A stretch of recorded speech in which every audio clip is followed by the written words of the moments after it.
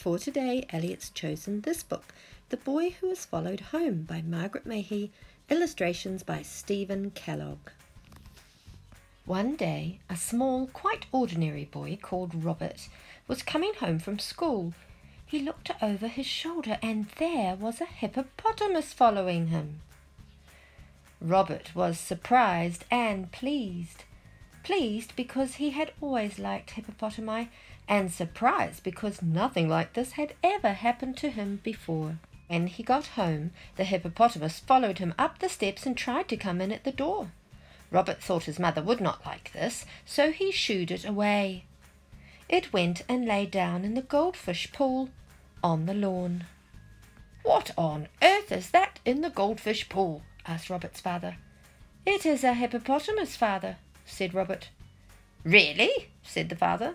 "People should keep their hippos chained up and not allow them to go climbing into other people's goldfish pools." The next day, the hippopotamus followed Robert to school. Robert was working and playing all day and did not think of the hippopotamus until he went home in the afternoon. Then there was a rustling noise behind him. When he turned around, there were 4 hippos following him. Robert was even more pleased and more surprised than he had been the day before. He was delighted to think that he was the sort of boy hippopotami would follow. When he got home, the hippopotami went and sat in the goldfish pool. It was quite a big pool, but with 4 hippos in it, it seemed quite small. "There are 4 hippopotami in our goldfish pool this evening," said Robert's mother. "That seems like quite a few." The next day, the 4 hippos quietly followed Robert to school. But that afternoon, when he walked home, 9 hippopotami followed him and got into the goldfish pool. Things went on like this for several days. Robert's parents, who were very polite, tried to ignore the growing number of hippopotami crowding into the goldfish pool, but when there were 27 hippos jostling each other all over the lawn, Robert's father gave them a gloomy look and said, "I wonder where they come from."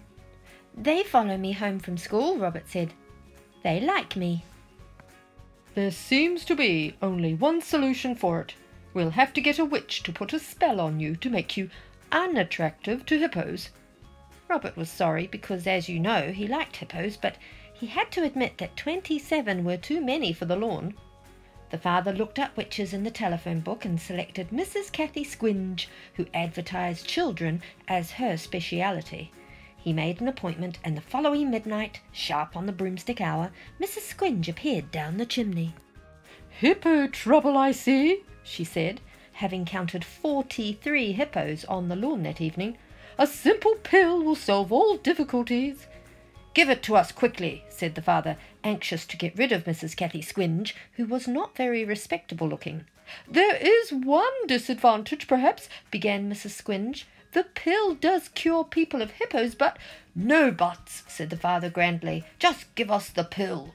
So Mrs. Squinge passed the pill to Robert, who swallowed it down. "The pill is guaranteed," said Mrs. Squinge, "but perhaps I should warn you—" "Enough," said the father, and shooed Mrs. Squinge up the chimney. Sure enough, the next morning the pill worked wonderfully.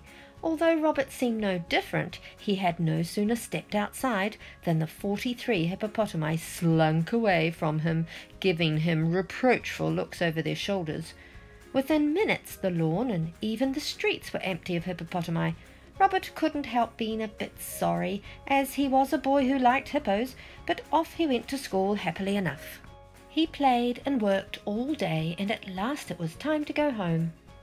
As he walked along, he turned around, half expecting to see hippos, but there wasn't a hippo in sight.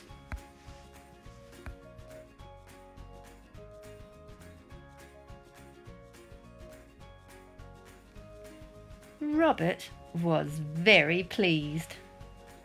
I hope you liked that story. I know Elliot likes it. What sort of animal would you like to have follow you home? Have a think about it. See ya.